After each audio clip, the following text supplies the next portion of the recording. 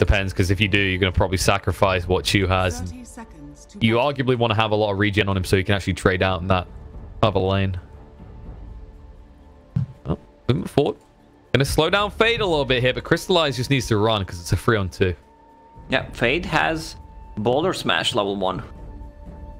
Which is possibly not ideal. I mean, you saw the value potentially there. They did do a lot of harassment. They're going to be able to snipe very easily under these guys. You can't really get that roll in from long range. You can't exploit the Ion Shell on top of you. Hasn't started with an Orb of Venom either as well. Chose to go for the extra regen instead.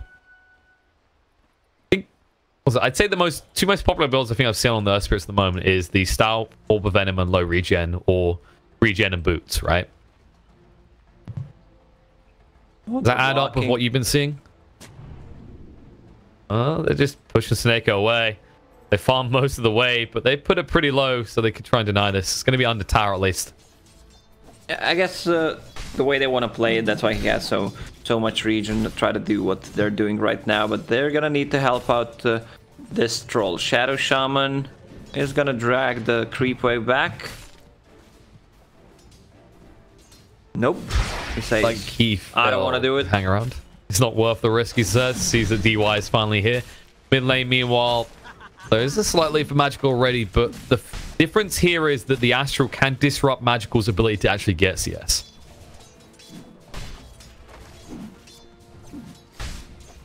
They just keep getting rid of these Iron Shells. I guess that's something to really highlight beyond. It's not just the way you could place Enchantress to block out those picks. It's the value you're getting because of these Darks here.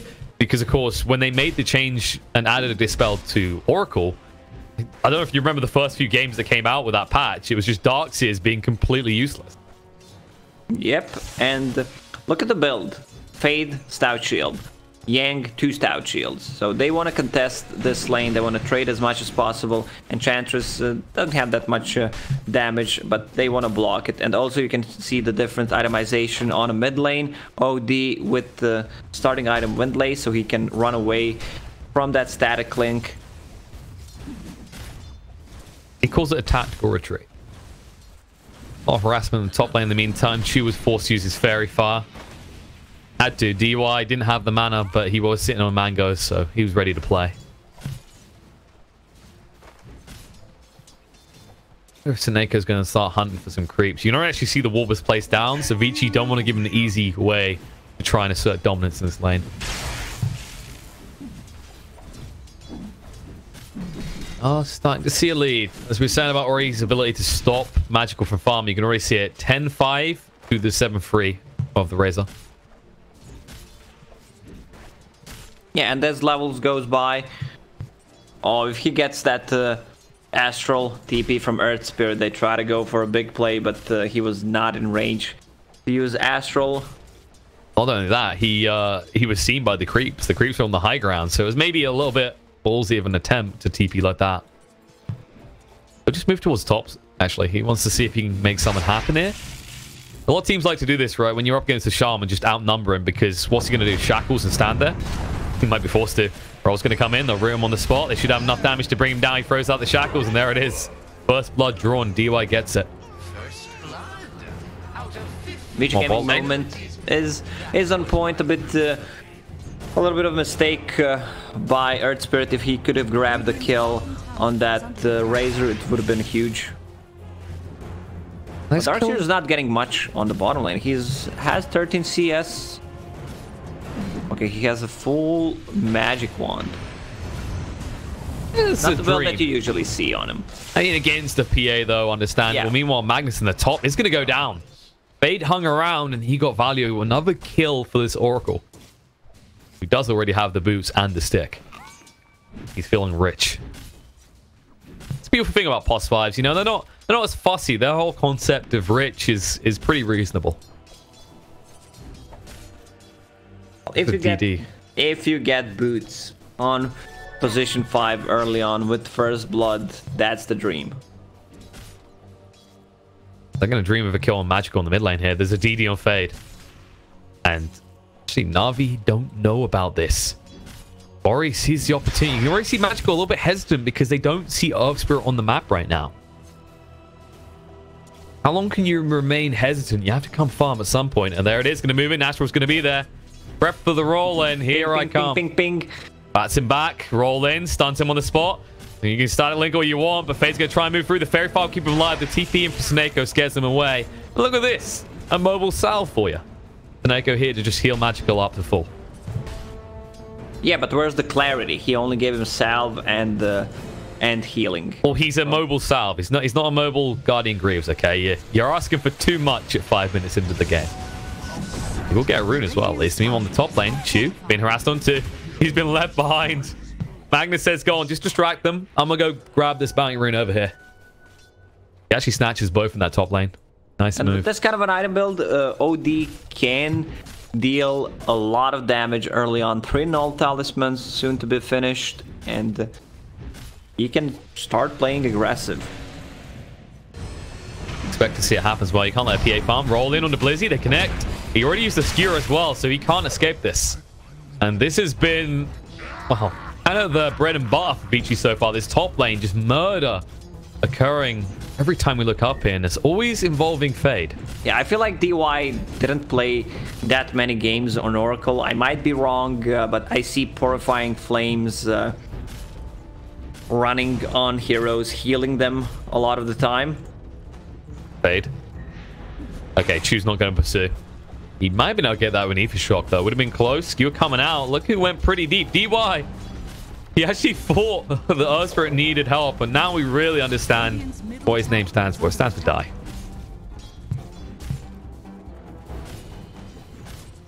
They do find a kill. Not the... Well, actually, I'd say that's just as valuable considering the murdering that Oracle has been doing. Like, he has a decent amount of net worth at this stage. Yeah, I mean, he has three heroes last hits, plus 1 more extra assist. He got the first blood. Oh no, feeling pretty good. You already see them as a support duo smoking up. They actually want to go punish bot now. They realize that they've given a decent lead to Paparazzi, who is top of CS and top of net worth. Paparazzi always finds his farm. 20 denies. That means 7 to 11 extra gold from each deny. Phantom Assassin bottom lane. Beautifully done. They move in. The Hex going to come out. Loud Crystallize to move away. Surging forward. Fade wants a target. Oh, smash through. Looking on Snako. They can get him pretty low, but they can't quite finish him off. The Purifying Flames actually going to help him out in the end. No, you're just stacking heals now. There you go. They purged it off finally. Dagger thrown out. DY has to run away. DY is using a lot of mana inefficiently. You either throw the Fortune's End, and while it's flying, use Purifying Flames. So once it lands, it's actually going to remove the Purifying Flames, or the other way around. Just Purifying Flames into Fortune's End. Killing Enchantress. Crystallized next on the hit list. They're going to move across for him. The scan did spot out Ori, but they just walked straight into him. They said, okay, take me, Daddy OD. I don't want to live anymore. Yang coming out. Doesn't connect onto Chu, and he has found the glorious hiding spot. But guess what? Yang knows. This is a slow death. Shackle him. Let's go. Now what? DY says, oh, it's another kill for me. He's going to be able to get it as well. Now needs to move away. The disarm's going to be on the PA, but won't stop Crystallize from chasing. Turns around to Yang. They rotate in Magical as well. Bonus match not actually helping Fade. That's not an escape plan. I mean, it is for them. Not so much for the Darkseer, who they thought they were coming down here to help out. Yeah, and on the top lane, you have Paparazzi, who's just free farming because a lot of the attention has been drawn to the bottom lane. Because of the rotations coming... Rotations? What? Rotations? Rotations. That's when... That's when a tree ganks. Yeah. I mean, there's a root mechanic. Fortune's End. There you go. So Oracle with the rotations, but OD with the DD. Looking to make it a GG. Moving in right now. Crystallize is going to be spotted out and revealed, but there's an instant move away because they remembered he hasn't used Sandy's Eclipse yet. So he's ready to make someone go boom. Fade might just bring them to him. Look at this. OD instantly turns around. He's moving back towards this. It's a lot of time wasted for Ori here, actually. The other side, just look at Magical. He's actually making good value of his time. He's farming up the camps. But no one is farming anywhere near as much as Paparazzi. As you said, no matter the situation, this man always gets his farm. sitting on a healthy net worth lead at this stage. You compare it to his real counterpart, 1,600 gold more. Now, that counterpart is trying for a kill to Yang, who has not used the surge yet, and they're waiting to purge it off the moment he does. Reinforcements coming. If he can live long enough, he's going to put down the wall. They do get killed to Oracle in the meantime. Chu striking, but guess who's here now? Ori's going to turn around Sneko, trying to move away, but the surge comes out. Looking forward to crystallize. He wants to get him low enough. The Sans clips, so there it is, drops it. Maybe a little bit too late. Didn't do enough damage. Going to pursue on the tower. Still not doing enough. In the meantime, they will find Enchantress dying to that Astral. Crystallize cutting the trees. Tries to sidestep, but it's a little bit too late. They find him. He gets him with the illusion. Paparazzi was trying to find a gank. A little ring around the Rosie. Around the Roche pit, but nothing happened. Lost a couple of CS. We see these Battle Fury carries buying Demon Edge whenever they can as a first item for maximum efficiency. Magical trying to make friends in the meantime. No one wants to be his friend. UI will take a lot of damage though. He's got a stick, so he'll be fine. They're just wasting Razor's time so efficiently. I mean, it's great when he's farming, but every attempt to kill is just... It's not really getting the desired effect. You maybe get a support, but you never find these big kills. You rarely ever find the supports. 2-0-1 is not bad, but Ori is definitely feeling a lot better about the situation. And he's going to move towards mid. Roll in, doesn't connect. A bit of fluff, but they will turn around, look on the Sneko. They ruined him on the spot and killed him off. This OD is like, what am I gonna do with this Wendlace that I just bought at the start? Oh wait, I'm gonna upgrade it to drums. Gonna take up music lessons, you know. See if he can play a sorrowful tune for the side of Na'Vi, who are attempting to make moves in the top lane. Paparazzi has to suspect something's up. His map reading rather in this series so far has been pretty on point. Once Ori gets that Force Staff on OD, he's gonna have double save against Razor, PA, pretty much anyone. Just put them under or... Oh. They're moving. The drums activate. They knew as well. Crystallize was being greedy. They're gonna move across and punish Blizzy instead. They scanned for that. They knew that was coming and they still hung around. Mid tower at least will be denied. At the same time, it is gone from the map, so Na'Vi can free a sigh of relief for now, but will Vici strike next? Man, Vici aiming 8,000 network lead, 12 minutes in. Looking pretty catastrophic for Na'Vi. They need some sort of bounce back. I mean, we're talking about a lineup that has a Magnus with the Empower, and your PA is sitting 4th in net worth. Not even close to the top 3. Yeah, because it's a core Magnus, so he wants to get the farm for himself, which means that he's not gonna follow PA around.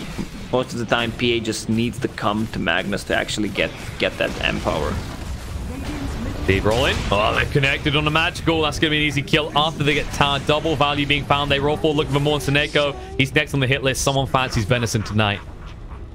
Paparazzi is involved in 7 out of 13 kills as Troll Warlord. Even though he is not going for battle build, he's going for battle fury build instead, which means he wants to farm. He always goes for battle fury whenever he's playing that melee carry, even though he can transform. And he's sitting top of the net worth chart with his latest hit, You Make Me So Angry I Could Never Die. 7,000 net worth, and it is growing. The distance between him and Crystallize will not slow down. This troll is gonna be madman in this game. Surged troll with Iron Shell on him, plus Oracle behind him to save him, on top of OD with 13 minutes Battle Fury. And that's just Battle Fury, that's full power thread, Raid Band, and Magic Wand. I think the word you're looking for is monster. Monstrosity. I think monstrosity will do. You know, I don't want to make Paparazzi upset, but this is not reasonable, okay? This is not... What do you do right now as Na'Vi? You have to somehow find a pick off onto him, but Razor instead. Oh my god, that health bar. Well, Na'Vi's not making any rotations. Who's gonna make rotations? You have position 5 Enchantress. Yeah, she's cool. She's gonna purge off Surge. But I mean, instead, Vici are the ones making rotations. They find Crystallize, the big kill. The pings are coming out, and Paparazzi is unapproachable. The other 4 are on a murder spree, looking for anyone they can find. And look at this desperate move, dropping the wards in the safe lane to try and get a tower at least. Radiant's middle tower is under And attack. yeah, that's ticklish. Oh my god, that's the second Just tower denies denied. it. He casually sits there, doesn't give a damn. You're hitting him with impetus that much, and look at the results. Radiant's Not even half his bottom HP tower pool is under gone. attack.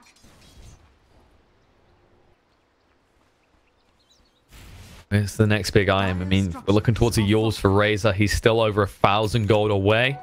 No small amount at this stage in the game. You need some bounties, and looks like you'll at least get 2 of those. They want to move into Yang. And they ping him out, but look at it straight away. Choose like, nope, no mana to work with. I don't know what you're expecting of me. He's just fishing for info on the top lane.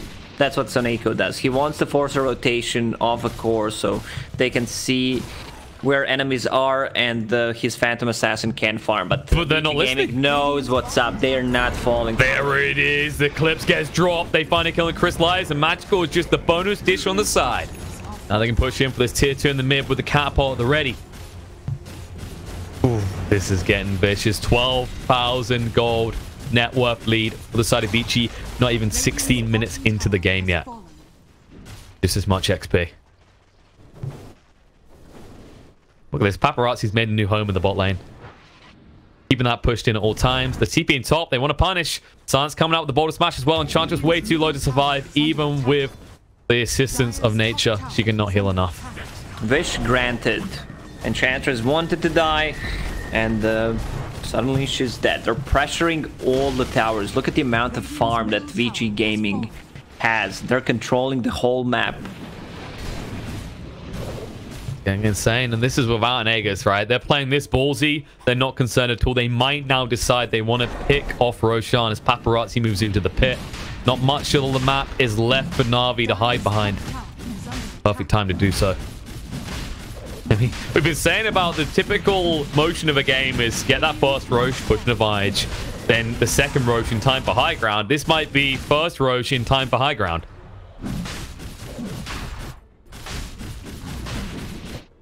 You're going to need a godly RP when they come as well. You look at the way Vici have to play this, they can be pretty retracted, right? You can have the Earth Spirit bait in, Troll can join him, but OD can just poke and prod from the side of the fight. Yeah, now with the mobility item on him, he went for Blink Dagger. He either can't die or he can just save people with that Astral. Magnus not even close to Blink Dagger, almost 800 gold away. This is not looking good. We're just about to see the Blink reveal. Poor Enchantress Soneko will be the sacrificial lamb, or deer in this case. Soneko run into the tree line, but the boulder smash kills him. And that sets up beautifully for a push onto the tier 2 tower on top. Look where the rest of Na'Vi have gone. Radiant's top tower is under attack. They're like holding hands. They're like, wait, we played on this side of the map last. Oh yeah. This is definitely our home now. They're gonna smoke up. Actually, they want to try and punish Paparazzi. They have. You'll see it though. Needs to move away. Hex coming out. They're trying to stay out of range of this whirling axes. Now they're going to move in, but the roll across. Guess who's here? With the silence connecting on the 2. The magnetize as well. Phantom Assassin turned around on and dead. Chu next on the hit list. In the meantime, Astra's going to go out to Blizzy. Might be enough to just kick him out right there, and Chu will fall. Blizzy looking to run away, limping to safety, but can he make it? Got no TP. He's stuck here for 70 seconds, in fact. They scanned the wrong side. Will they check? Even if they don't check, actually, what does he do? He can try to creep skip a little bit, but the Yang is going to find him. He is. And Skew comes out, but Yang says, no, I'm not stopping here. Because he has nothing left in the chamber. Meanwhile, look where the rest of Vici are. They're in your base. Aggressive blink for by Ori won't find anyone. Finally, Blizzy does go down. And Troll is knocking on your doors. I wish Na'Vi had 1 kill less. It's Vici's fault, really, for giving over that extra kill. Moving in. Astro coming out. There you go. Drop the Silence Eclipse. Run out of mana. Chu getting pretty low roll. Missed time, but it doesn't matter. He dies to the Astral damage. Magical is gone. Chu just about living. Does Fanky for the heal on the NDY. Well, I'll just back off right here. They need to hit the buildings. That's going to be 1 lane down. And, I mean, if you're a Sesame Street character right now, you might as well start counting it. Because that's 1, 2, 3 buildings dead. But they're not going to stop there. They're going to see how hard they can count. Second lane falling. They can't get the third, but I mean, do they care?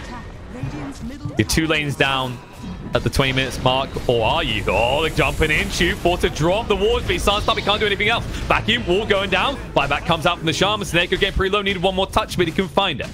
But Magnus blinked into silence, so he could not RP. Fade on point with these silences so far in this game, and they'll back away. They say, okay, no, that's fine. We force a buyback. We force you to use Serpent Wards. We know you're not going to be out on the map pushing anywhere anytime soon. We'll back off, take the tier 2, and then we'll see you again in your base in about 2 minutes. They have 3 out of 4 team fighting items. The mech done, Crimson Guard done, and Vlad's on Earth Spirit. Radiant's top shrine has fallen. They ticking every box so far this game. I mean, everyone has been performing very well inside of Vici, but especially him. These clutch silences, right choice volumes, the right positioning, all throughout this game. RV, you've probably got about a minute, maybe 2 more. What is the item that's going to get you there? You're nowhere near the BKB. Razor has got his Yules. You have no wards for 50 seconds. You need the most godly RP Blizzy can summon up. The net worth is more than 1k per minute. Yikes. Usually not a good indicator of a losing team's chance of bouncing back. And Dirt Plus right now, oh, that's 100% win rate. Or win probability, rather. Not a chance in hell is what the AI says. They just saw Never the doubt lineup. Gaben. I mean, they just saw the lineup. They're like, nope. Backing away, just closes the game and moves off. Yang down to half HP, moving in from Ori. RP, skewer back, connecting on the Freak, and they do enough damage. Crystallize trying to crit through, but no, they've lost the Magnus. The Shadow Charm go down as well. Crystallize melting in the face of this danger. 4 dead already, and Na'Vi, it may be over. Vici move in, GG comes out. It's a 2-0 victory for the side of Vici Gaming. Na'Vi got outclassed in this second game, maybe the whole series. They were never ahead. They did not have a plan. I'm gonna blame it on draft in game number 1. And was not a big fan of Enchantress pick in the second game as well. But Vici Gaming, they show how fast they can play and how coordinated. Pretty much a game with no mistakes.